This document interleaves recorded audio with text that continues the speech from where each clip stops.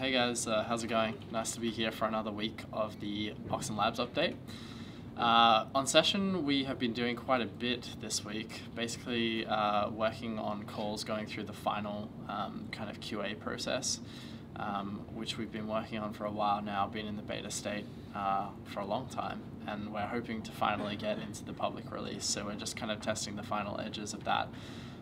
Definitely have some issues right now with reconnection that we're working through, and also the establishment of calls on different devices, making sure hang-ups work properly.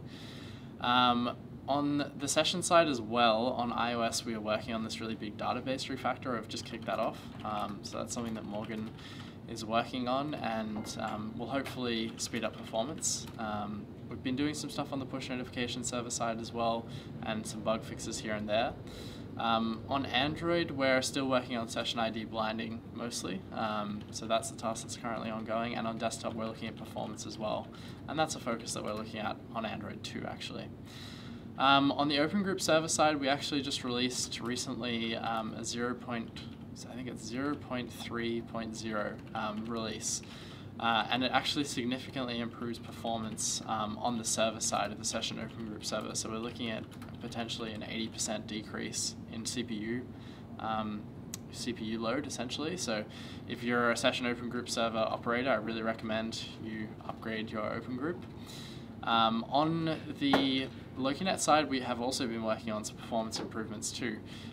We recently got a significant improve in path building, which is going to be necessary for the integration into Session as a library, which we've been working on. So that's looking really good.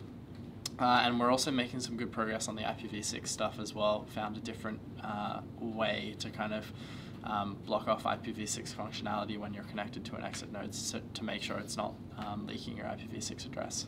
So yeah, everything is looking pretty good on that front. On the Oxen Core side, we're still working on Wallet 3, which we've been doing for a while, and I think there were some RPC changes this week as well. So yeah, fairly busy week from us this week, and I hope you were able to pull out some of the major things that we're working on from that little update. Thanks guys. Hey everybody, and welcome to the marketing part of the lab update. Unfortunately, our brave leader Josh is away today, so you're stuck with me, but hopefully it won't be too lousy. So the biggest news in marketing this week is that we've got a new member of the marketing team. So we've been searching around for a little while now for somebody to join in and help out with a little bit of content stuff, a little bit of social stuff. And we have found our unicorn. We've found somebody who we think is going to be awesome and be absolutely excellent. We've been conducting interviews last week, and this new person is going to be starting next week. So that's super exciting. Can't wait to get them on board. I think it's really going to breathe some new fresh life and a new voice into the marketing team, which is going to be just awesome.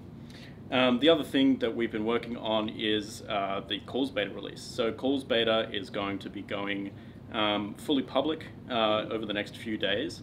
So in the marketing team, we've just been gearing up, preparing some new communications material, new blog post, some graphics by our old mate Connor, just to promote that release. It's a big one, so we want to make sure that we make a lot of noise around that. Tim's also been in some pretty extended talks with third-party publications around some posts and some articles that we can get published. In the past, when we've done that, it's been super successful. It's just about making sure that timing is right to get the maximum impact out of them. We've also had a couple of first-party articles that I was working on that were published in the last week or so, which have been going really well. We've really built up a big bank of content now, which really helps on our keyword strategy, but also helps Cam out with socials. You guys probably noticed, but we post a lot of long form and blog content onto our social media, and it gets a lot of cut through. It really helps build that social audience, and engagement is really high. And socials have been going really great actually. Recently we've gone from around about 400 new followers a week on the session accounts on Twitter up to about 600 consistently, which is obviously about a 50% increase, which is a really great mark to hit. The other thing that we've been working on is Chris has been working on a help desk for Session and for Oxen as well, but Session is the one that is tracking along more quickly.